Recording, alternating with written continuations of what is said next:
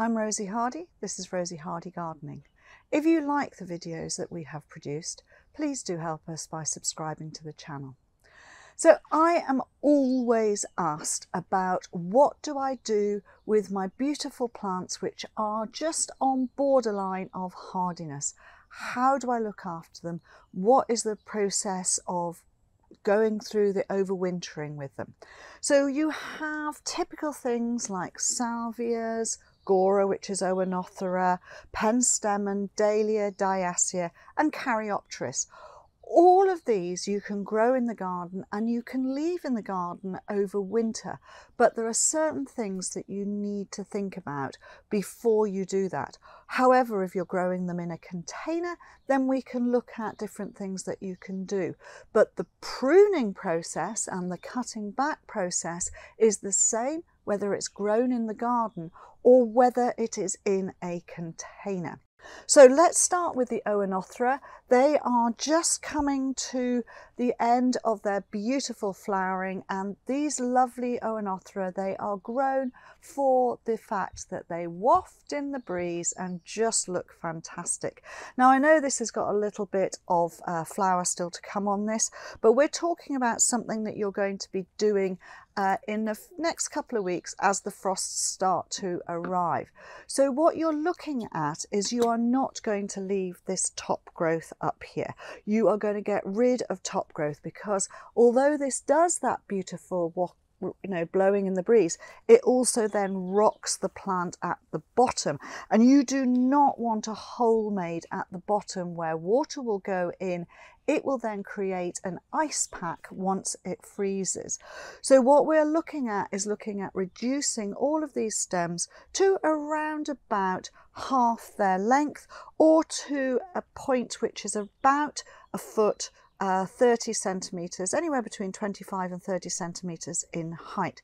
So you are going to be taking them down, you're going to be cutting them not at the middle of a actual stem, because that leaves you with a horrible dag end here.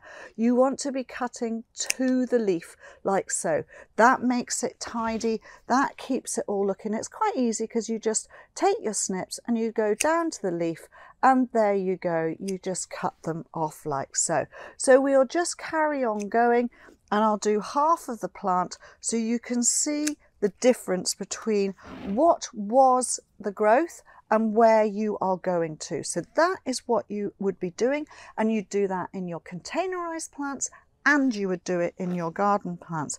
Now your garden plants, you can then actually put them all, cover them with mulch around the crown, absolutely fine. That will give them extra protection. If it gets really, really cold, you can take some horticultural fleece. If you don't know what horticultural fleece is, it is this, and you will be able to put that over the top of the plant and just hold it down with bricks or stones, or even if you've got tent pegs, you can peg it into the ground, and that is absolutely fine, and that will just give you your extra bit of protection. So you are taking it down to that point. Keep the flowers. What's the point in throwing those away? Have a little bit of a vase there, you can stick them in there, they'll look great in the garden. Now it's exactly the same idea with the Penstemon.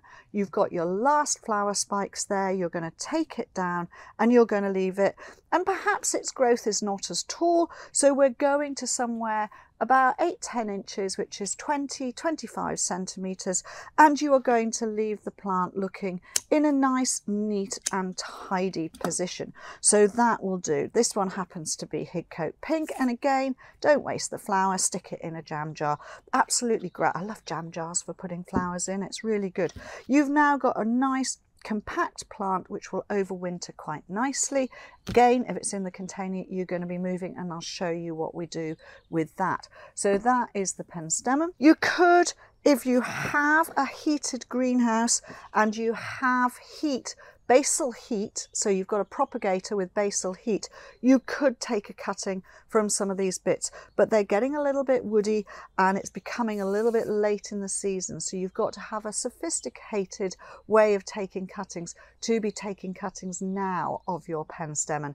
Otherwise, you should have done them a lot earlier, or you know, it might be worth digging up a plant out of the garden and then taking it in and protecting it in that way. I'm just going to keep that little bit because I might take a cutting myself. You've got something like Diascia.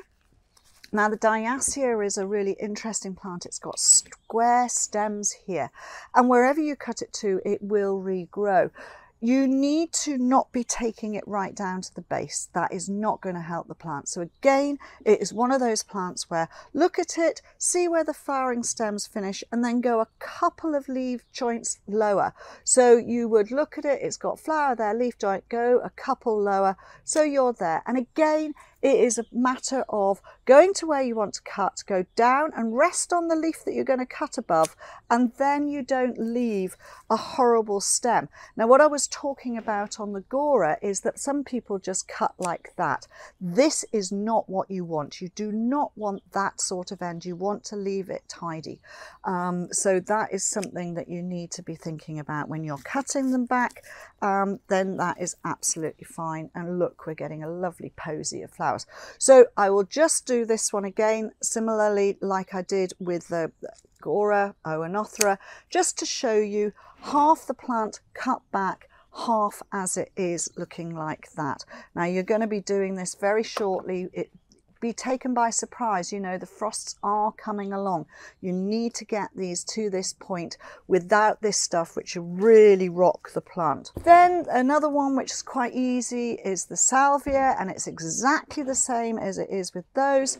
You've got a bit of flower still on here. It won't last for much longer. So you're going to be taking these stems down. So you just follow it down to halfway and you just snip out nicely. And apart from anything else, this is doing a pruning process whereby you're actually tidying up the plant, and you may be starting your framework for the plant for the following year. So it's quite a good way of just getting those little bits out the way. There we go. So we've made a nice framework. These bits will come off a little bit later, but it's just to show you how far you should be going down with your plant material and keeping it looking neat and tidy.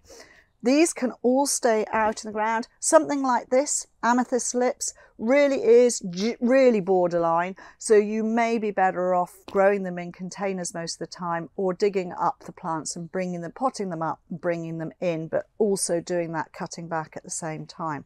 Caryopteris is a beautiful shrub, flowering at this time of the year, fantastic. But once it has finished flowering, and the arms are probably a little bit further out here, that is the time. So rule of thumb usually with shrubs is you cut back after flowering, but you're not doing this hard.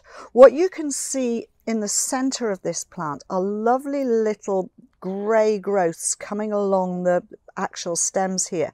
Now you cut back to that in the spring, not now. So all you are doing is reducing the amount of weight, because if you leave that framework out and you get a heavy snow, all that's going to happen is this plant is going to go down like that. You'll get splits, you'll get cracks. So you want to reduce that problem. So you go halfway down. Again, I'm just going to do half of the plant so that you can see what I mean by taking just halfway down. You're again snipping nicely 2 pairs of buds so that the plant is neat and tidy, and you are going to leave it in that state. So there we go. That is the pruned bit. Yes, there's a little bit of flower in here, and you could be as pernickety as taking all those flower buds out. That is what you're going to leave over winter. And then in the spring, you're going to cut back much, much further. Now, there are videos already that we have done which show you exactly how all of this works and what you should be doing later on in the season. So please do look back at our back catalogue of videos to see these plants all having been done. I've got so much cutting material here. There we go.